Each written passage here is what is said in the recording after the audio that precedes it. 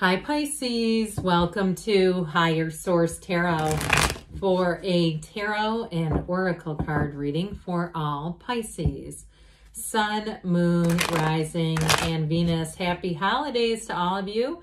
We are going to jump right into it. What advice do you have for Pisces?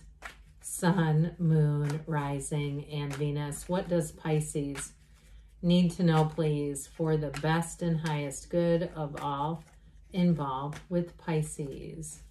If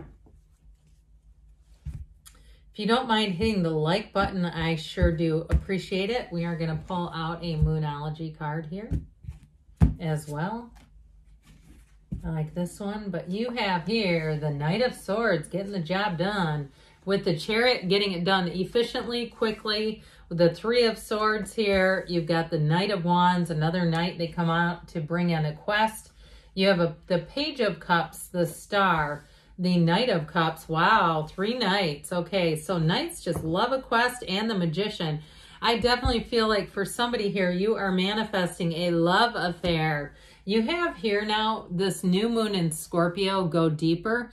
When we look at the tarot and we kind of use this as an underlying theme, I feel like as you get into your head, if you are single and you're trying to do some sort of like writing down positive aspects, or you're writing down the qualities that you want in a mate, be deep about it. Go deeper, but get into your feelings. I know this is strange when we talk about don't be in your feelings. In this case, though, really feel the feelings of what would that be like. Or if it's a house that you're desiring this year, or if it's a new job, or even you say, it's not a new job, but I want my workplace environment to be more positive. There's too many negative things. Again, go deeper, get really deep inside of you and what it is that you think would bring you the most joy. So we have such a great energy here. We have Aquarius, we have Cancer here. We've got quite a bit of water, air, and fire too, but I like these guys together, okay? They kind of tell a story, to be honest with you. The major arcana comes from mysteries or secrets in Latin, the word arcanum.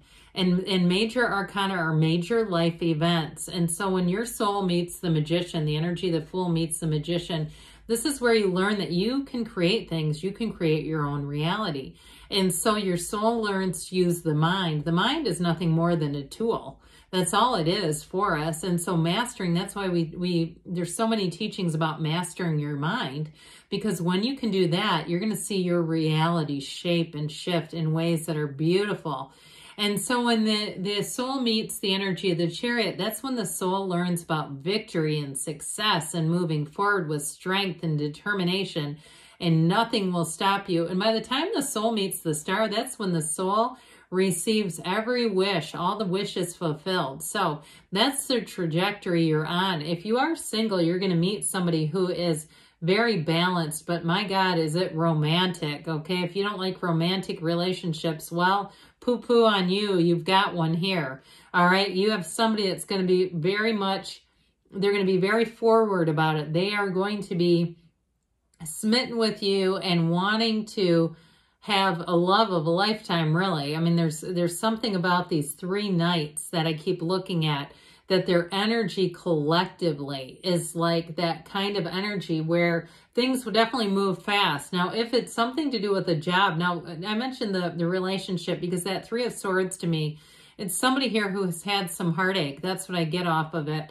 But if it's something with a job, if you got passed over for a promotion, or you just feel like you're not valued in a job, I feel like you have something new. Or even if you're going to take that leap of faith and work for yourself or start some kind of a side hustle, if somebody put you down in some ways, what I'm getting, like they put down your skills, they didn't affirm you, they just put you in a box. I feel like you're going to break out of that box this year. There's just nothing holding you back here. So with the energy of the Knight of Swords, this is like getting behind the wheel of a Maserati and driving it as fast as you can. It's exhilarating energy, but it does move along quickly. And so I do feel like with the 3 knights, they're all the 3 that are in motion, by the way. The only one that really looks like he stands still is the Knight of Pentacles. So I definitely feel like with these 3, things are going to move and move well. But this Knight of Swords is also too, if there's been anything that was done that was not done correctly, this is also about taking care of that and getting things, if it was a, you need to follow up with an email, or even if you got charged for something on a, card or a bill, or maybe you rented a movie and the movie wouldn't work or something like that. This is where you get that shored up. So anything that needs to get taken care of, this is where it gets handled.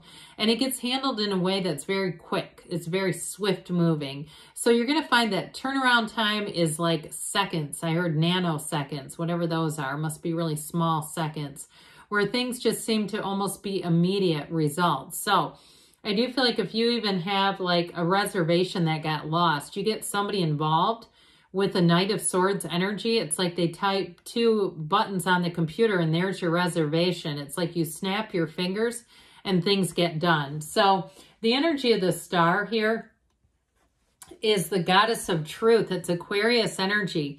And so with the star, it is an influence over other people. You might find that people are almost bending over backwards for you.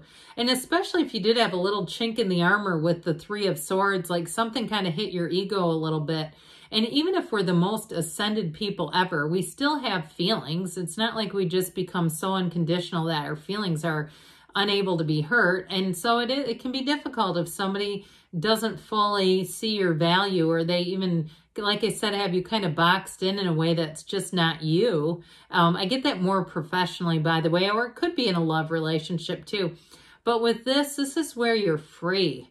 Okay, unclothed characters. Now mine have these awesome bikinis, but the deck is supposed to be unclothed. We know the story of that, how that all took place. But with this energy, you have freedom here. So in a job change, or even if it's an improvement in your workplace, it's where you can be yourself again. And new people that you meet will be drawn to your energy. Now with a love relationship, I am telling you what, this person would move heaven and earth to be with you. They see you as somebody that's a goals in relationship, where they say, this is relationship goals. This is exactly the kind of communication. It's somebody who's nurturing, somebody who can take care of themselves. It's not need-based. And so the next 7-8 weeks, if you're single, are going to be important, or if you're in a relationship, I feel like you're going to have a lot of advancements in that relationship over this next quarter coming in here. So this 3 of Swords we've kind of dabbled with a bit. This can also be about resisting change. So if the writing was on the wall, either in a relationship or in a job where you knew it was coming, I feel like they're saying we got to trust your intuition. The star is about better times ahead. And this is an emotional energy, but it's also an energy. And so it's being in that place where you're aligned with source energy. And so we can let go of things a little bit easier, because when we are more unconditional, we don't see it as much of a gut punch. We don't have that fear-based of I need to have this or I can't be happy. So I definitely feel like you're making a shift, even if something caught you off guard, where you can get your bearings, you can get your feet steady again, get yourself back to center so that you can move forward. So with this Knight of Wands, this is that wonderful knight in shining armor. If you do need help, because I do get this, if you need help in some area of your life, you have a lot of helpful people showing up. And if you're quite busy, if you are in some kind of a management position or you want to be in one, you have people around you who support you. So with this Knight of Wands, you'll find too, this is a time where life gets adventurous, it gets entertaining, it gets interesting. And in a relationship, I mentioned you got romance, but you got somebody too where there's passion and it's fiery and it's exciting, it's interesting. And so never a dull moment with this Knight of Wands is around. The Knight of Wands too loves to go out and do things. So you may find too, if you're somewhat of a homebody or you've been more inclined to be at home, you're going to have a period where you're going to be out and about a lot more here. So this Page of Cups comes in and it's law of attraction energy. It can be the return of an ex, but I'll tell you what, if it is, it's somebody who returns that's very pure of heart. Their motives are good. Their intentions are positive. There's nothing to fear here. I mean, this is one of the most lovable cards in the deck. So it is a message. So get ready for that texting to start up. The heart emojis, the fun little cute emojis. This is where it's like somebody whispers into your ear. Okay, that whispering that I love you right into your ear. It's this character, this this energy coming in. And so with this Page of Cups, you're going to find that you might be a little more emotional than usual, where maybe you even find yourself getting deep in thought and getting a little misty-eyed about how good your life is, where you go, I can't believe where my life has gone, where it's taken me, where it's carried me, and I can't wait to see where I go from here. So with the energy of the Chariot, you control, you make, you create your own reality. Again, you have law of attraction all over this reading. And so with the Chariot, this is where things move forward, and they do so in a way that's powerful. It's also, like I said, an important meeting. And so for somebody here, it's time to take a leap of faith. If it's a relationship, it's time to get serious. It's time to be all into that relationship. If it is something with a job, though, I do feel like things are going to get straightened around. I get it even more so than you leaving, having your current position, your current workplace culture, get back into line. If there's been something nasty around you, I just don't see it staying. And so with the Knight of Cups here, this one comes in to bring your life back into balance, to bring in the beauty, the harmony, and like we said before, to bring in helpful people. And so this Knight wants to, if you're going on a vacation, this is like your butler at your resort where you have your own personal attendant. Or maybe you go to a resort and there's a special waiter or waitress around the pool, and it feels like your wish is their command, but they love to do it, and you tip them well. And it's a cycle, and it's wonderful, and everybody's happy. That's what this is.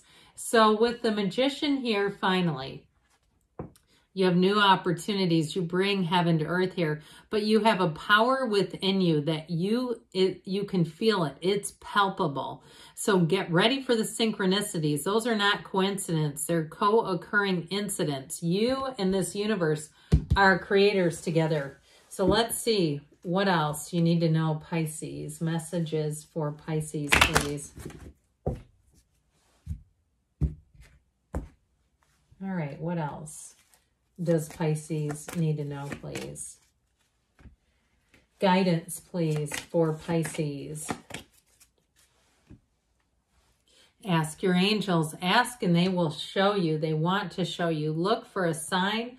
Those signs and synchronicities are your guides. Peaceful resolution. So if there has been a little bit of a difficulty, I see you moving forward and not looking back.